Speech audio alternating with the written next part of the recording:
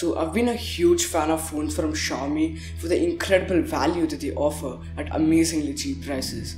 But there's one particular issue with both the Xiaomi phones I've used till now that might as well prevent me from buying any other Xiaomi phone in the future.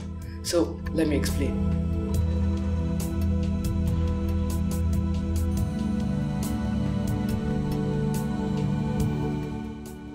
Alright, so I bought the Xiaomi Redmi Note 3 more than 2 years back, and while the phone has been faring pretty decently even now, the buttons have gotten insanely bad.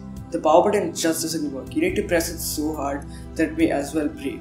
Now the only way I get to turn the screen on easily is by plugging the phone to the charger, which automatically wakes the screen. Same is the case with the volume up button, although it's not that unresponsive and works at times.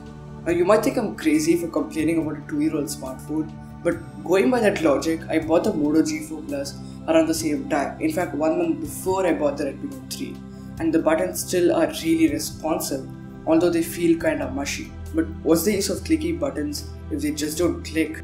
Now it's not just the Redmi Note 3 that's facing this problem, in case you're still not satisfied for me complaining about a 2-year-old smartphone. My Mi A2 that I use every single day, all day long, basically as my daily driver, is facing the exact same problem, and it follows the exact same pattern as that of the Redmi Note 3. The volume up button and the power button, both of which have started becoming unresponsive as the days pass. Now this really is a shame considering how good the rest of the phone has turned out to be. Basically stock Android and regular security patches. But anyways, if anyone from Xiaomi is watching this video, please get this issue fixed in your future smartphones.